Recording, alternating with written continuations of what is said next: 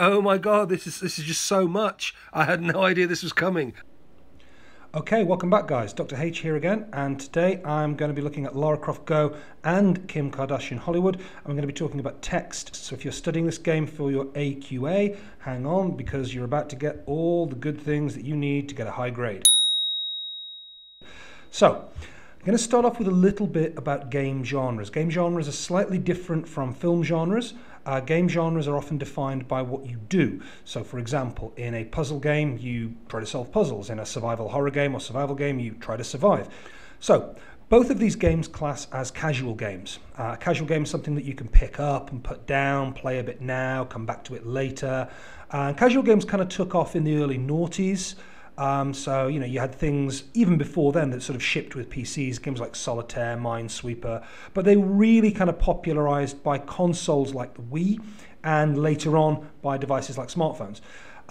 So casual games brought new audiences to gaming. It sort of changed the stereotype of the lone male gamer playing for hours on end, the kind of the hardcore geek gamer.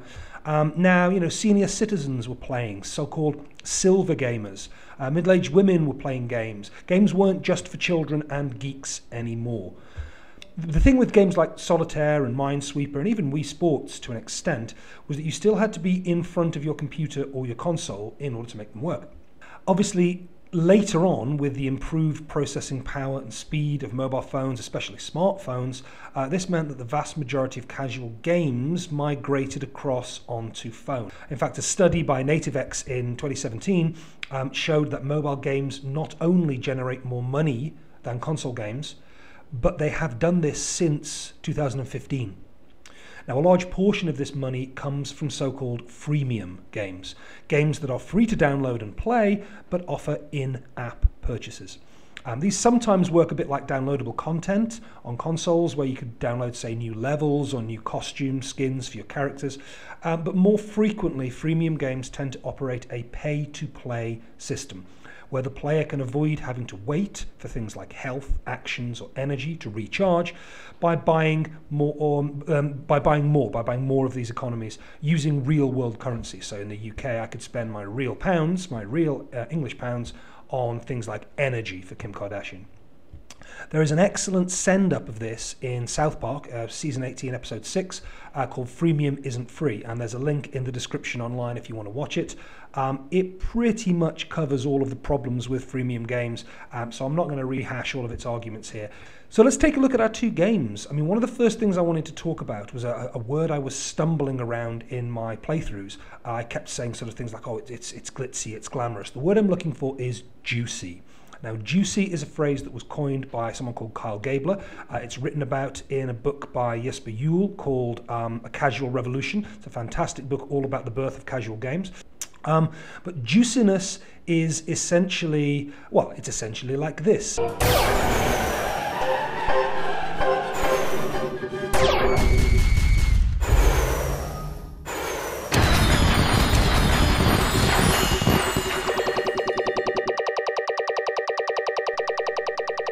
Juiciness is an explosion of colour and sound and is really kind of gratifying, offering instant reward, showing the player that they've done something that's really that they're supposed to do. It's a way of kind of taking the player through the game and showing them the things they need to do in order to succeed. So as you can see in Kim Kardashian Hollywood, for example, if I complete one of my goals, then I'll get this explosion of colour and things to tap, tap, tap, tap, tap all over the screen and collect.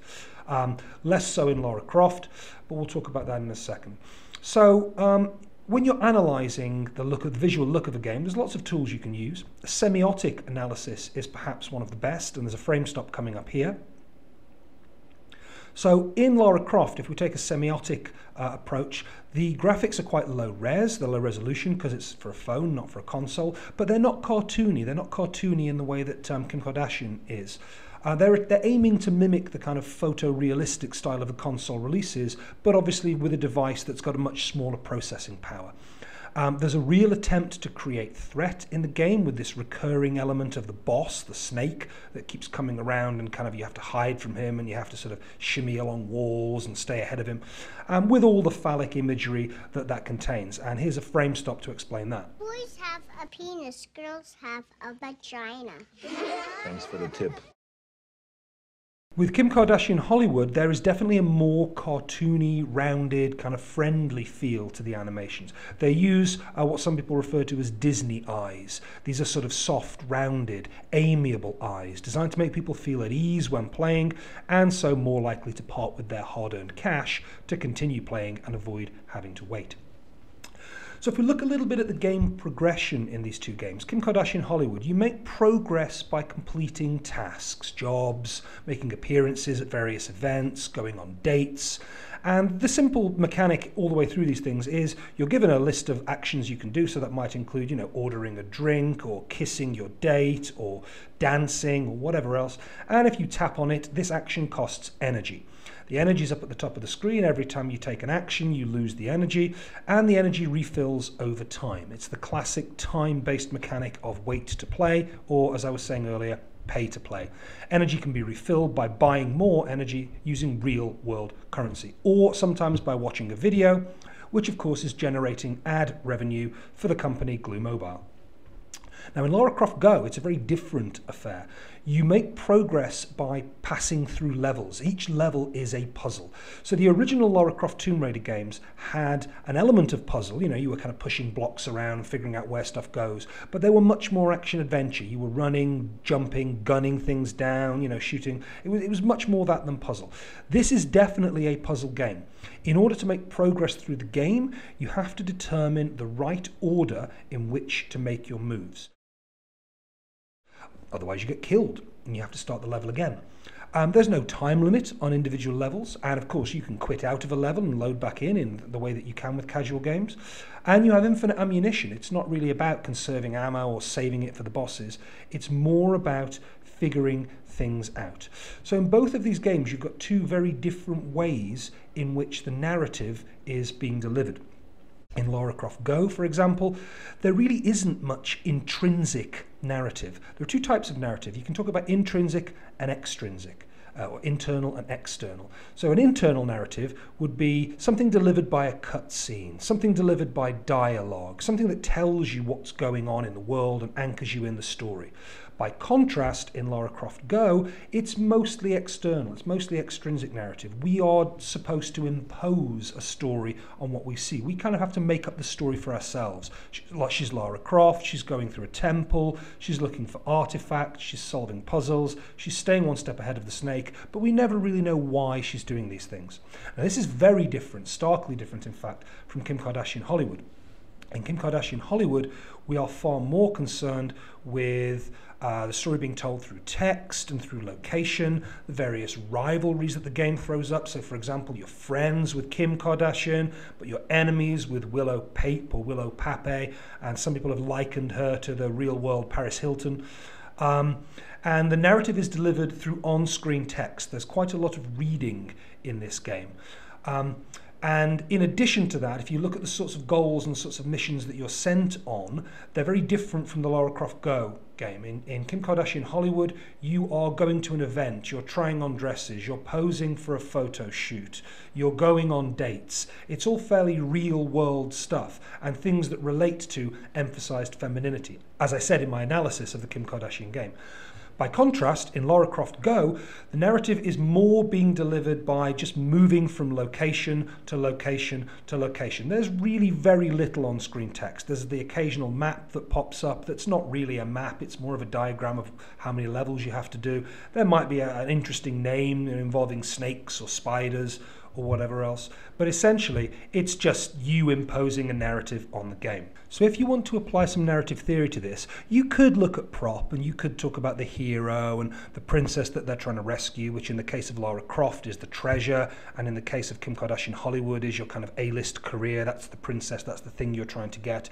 But ultimately, I think you kind of run out of things to say fairly quickly with Propp and video games, and most of it's already been said. So instead, I want to talk about a theory called binary opposition and Claude Levi-Strauss, and there's a frame stop for binary opposition coming up now. So if we look at the opposites in Lara Croft, we seem to be talking about kind of human and monster. This drives a lot of the action forwards. So obviously there's the puzzle element, but most of the obstacles in these puzzles are monsters. Monsters that will kill you. They will turn you from being alive to being dead, which is another binary opposition in games, if you don't figure out the right way to kill them first. So you have to kill them before they kill you. And that's what drives most of the action forwards.